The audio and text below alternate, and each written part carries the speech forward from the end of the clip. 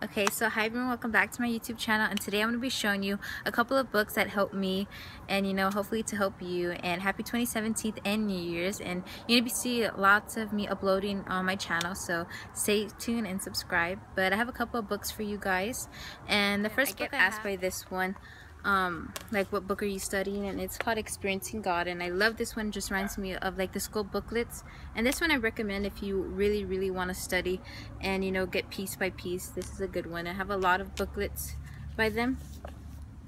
And another big book that I love and I always write notes down on is this daily Bible.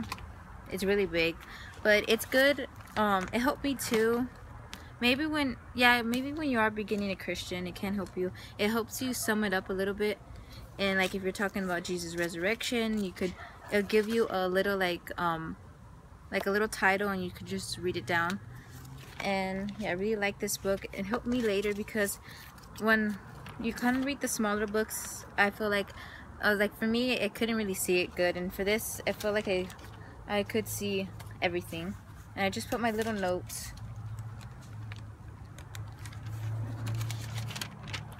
And it's so pretty and big. I guess that's what I really like about it.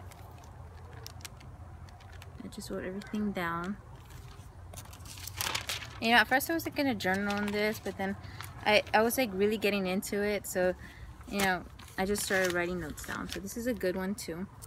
If you want a big book and it's hard for you to see those small words in the Bible. And maybe the pages are not that very thin like the Bible is, so it's the Bible, but it's just like in better pages. And this is another devotional.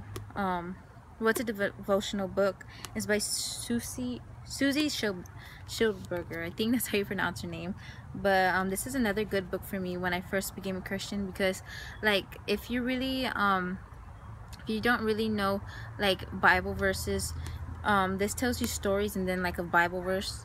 So I can't believe these crazy stories that happen. I guess that's what made me really like the book.